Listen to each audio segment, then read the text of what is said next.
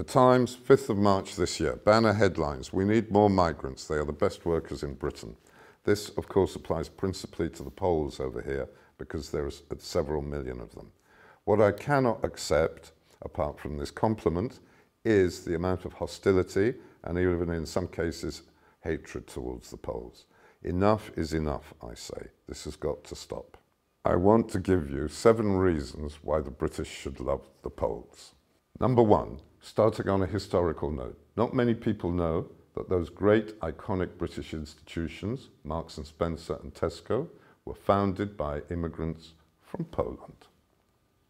Reason number 2, without the outrageously courageous Polish pilots in the RAF, it's probable that the Battle of Britain would have been lost.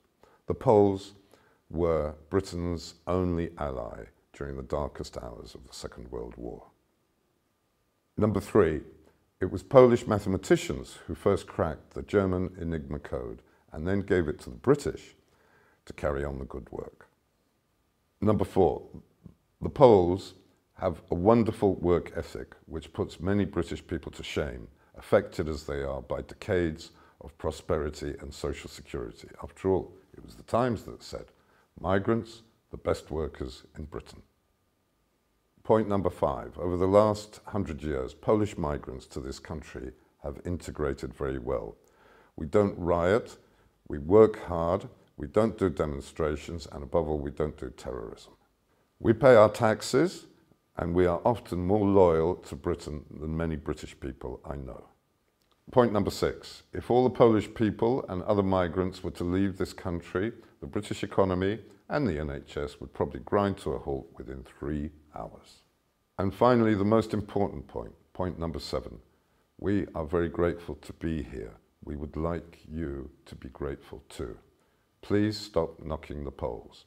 We love this country. We would like the British to love us too. So, all in all, I think the Polish people in this country should be declared a national treasure to be cherished by all.